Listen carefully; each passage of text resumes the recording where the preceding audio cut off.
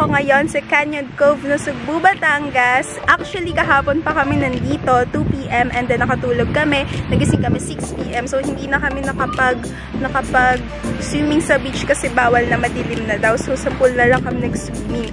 And ngayon na ako mag-i-intro kasi kakatapos lang namin mag-swimming sa beach. And, ayun. So, samahan nyo ako, guys. Lilibutin natin yung Canyon Cove. Titignan natin kung ano ba meron dito. Let's go!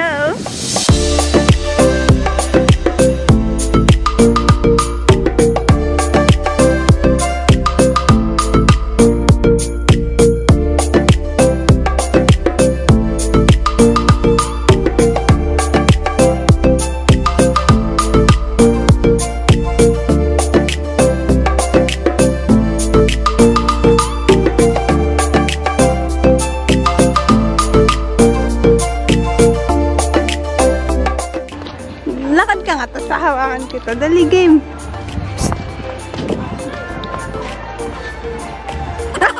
Mag-island hopping kami. Saan mo na? Nangangalakal.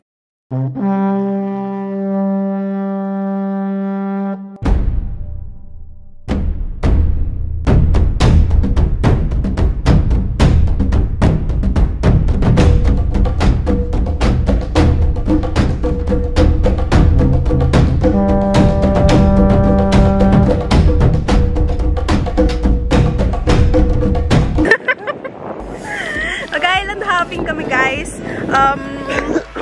Lilibutin daw namin yung mga beaches na malapit dito sa Canyon Cove. So, magkano katagal yun? Gano'ng katagal daw? So, 3 hours daw. Tingnan natin kung totoo. Bye!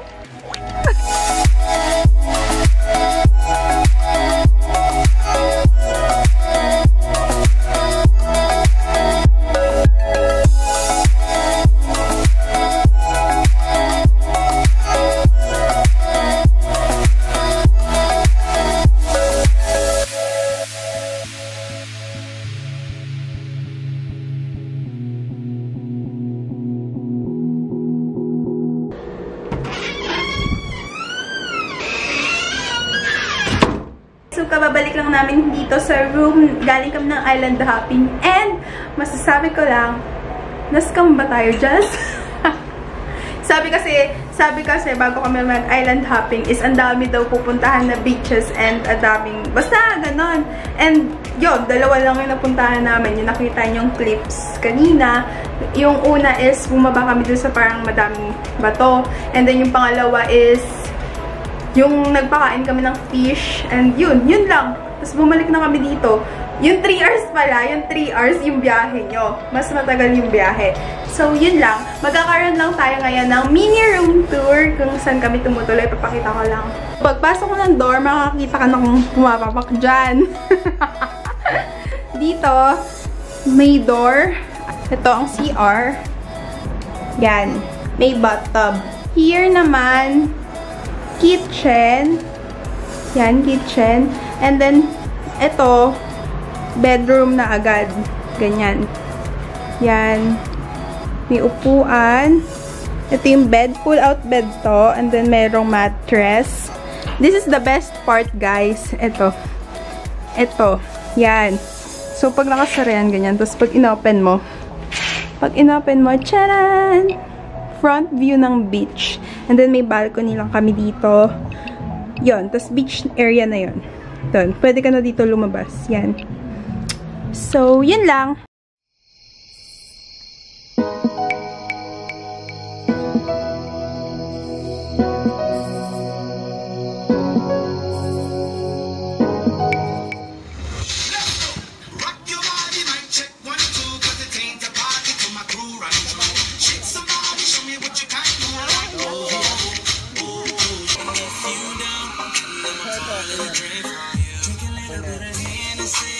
Let loose and dirty wine for me.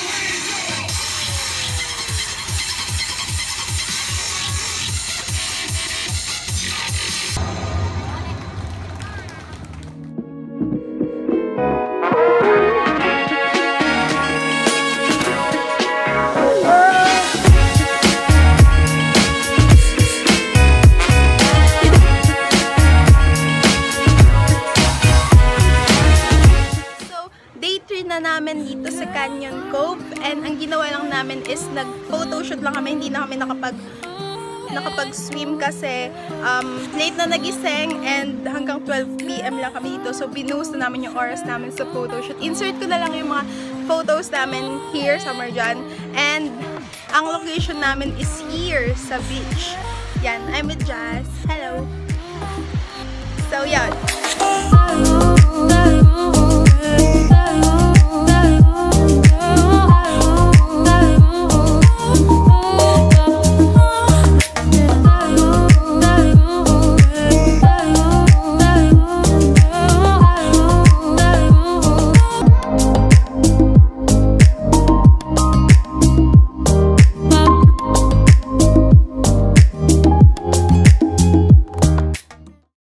Nag-stop over kami dito sa may view ng Taal.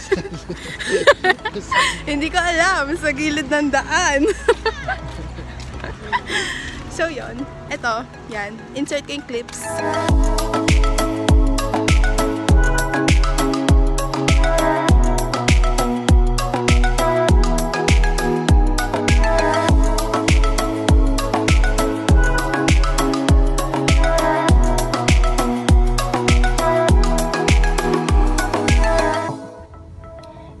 Guys, kagabi pa kami nakauwi, hindi ako nakapag-outro kahapon kasi galing kami Laguna and kumain kami ng samgyupsal sa Romantic Baboy.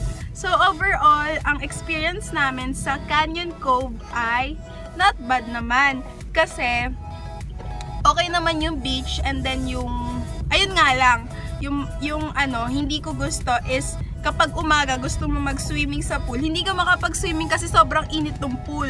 So mag-swimming ka talaga sa beach. And pag gabi naman, mas okay mag-swimming sa pool kasi mainit. And doon naman sa tinuluyan namin, okay na siya. Okay na siya for the price. So dati, ang price ng room namin is 8,500, good for 6 person. And na-less kami ng, magkano? Ng 2,000. So naging 6,500 na lang yung room namin na ni-rent. And yon. So, end ko na yung vlog ko dito. And I'll see you on my next one. Don't forget to like, share, and subscribe. Bye!